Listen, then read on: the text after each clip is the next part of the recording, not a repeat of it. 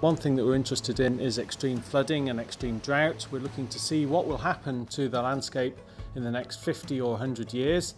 We're expecting to see lots more rainfall events, particularly in the winter, and that's generating storm discharge water, which is changing the way that the rivers are working.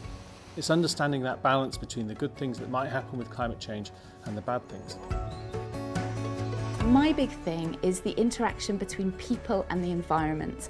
People get benefits from functioning ecosystems, these services. I particularly work in the tropics where people are very dependent on ecosystem services. I've spent more than 16 years working with communities living around rainforests in eastern Madagascar, and I'm very interested in how conservation can impact poverty both in positive ways and negative ways.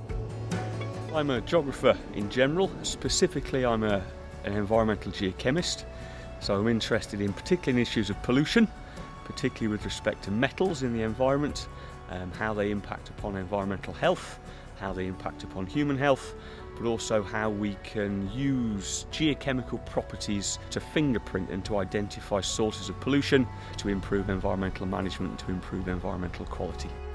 Students also get the opportunity to conduct research projects here during their third year.